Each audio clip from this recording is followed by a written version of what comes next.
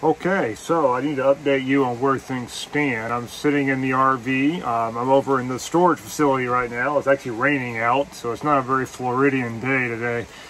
But so the last I left, I had driven the RV back to storage. The electrical for the fridge was not hooked up, and the fridge was still sort of hanging out a little bit, but I just needed to get it out of my driveway.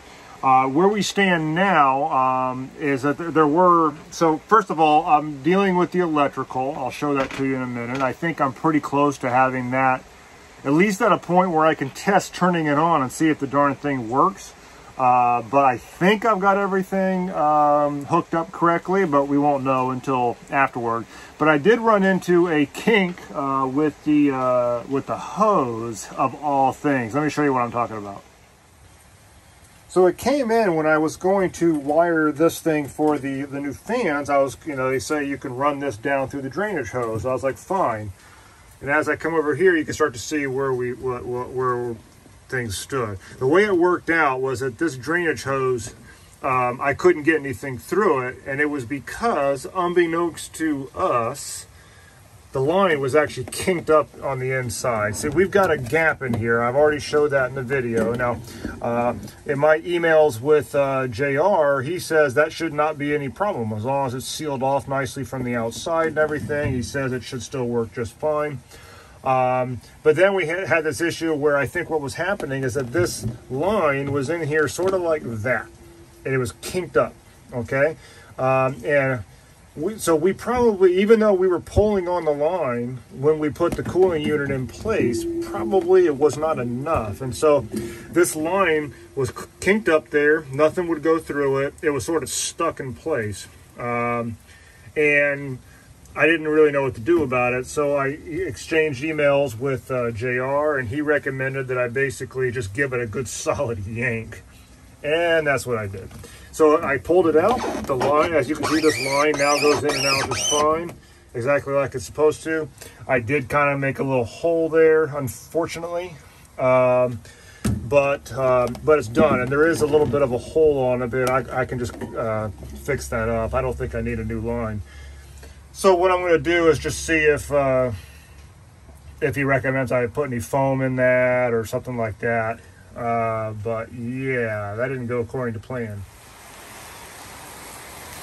If we come out here, again, it's raining right now, so hopefully that's not too loud. But basically, I spent some time yesterday, looking at the side of the motor knob, getting all this in place, and it's still, I don't have the ice maker thing hooked up yet. It's still pulled back. I don't have this set up yet. But most of the electrical, other than that fan that's up inside, should be hooked up. So I'll test everything again, but basically the instructions here are the instructions. I got everything more or less hooked up the way I think it needs to be. And I was getting really close to turning everything on and testing it until I ran into that hose problem. So that's kind of where things stand. I didn't film actually doing it because I was too busy doing it. And the other thing is that it doesn't really even help all that much to watch me do it because for the most part, the instruction videos and the diagram that they send you for your control board shows you what to do. So you just do what they say. And in one case, I was a little confused about where something went, and I called them, and I had a guy on the phone really quick and answered the question. So it's pretty A to B. You don't need me to show you how to do it. I'm just kind of documenting what it's actually like to do it in real life. Because in real life, it definitely takes longer to do than what their video shows because I'm not really used to it. And then again, I ran into that issue with the drainage hose, which I did not expect. That should be like the easiest part of the project. And so it is what it is. So now I'm going to have to figure out what to do about that. I'll have to fix the drain line, maybe seal out that hole, put a little foam maybe on this side of it and on the outside of it. And then we should be okay. I mean, it sounds to me like, at least from JR's communications with me, that the system isn't overly sensitive. Like, even though there's a little bit of a gap back there, he says, yeah, we get that sometimes. It's not a big deal as long as everything is sealed off from the outside. So it sounds like everything should still work. At least that's what we're hoping.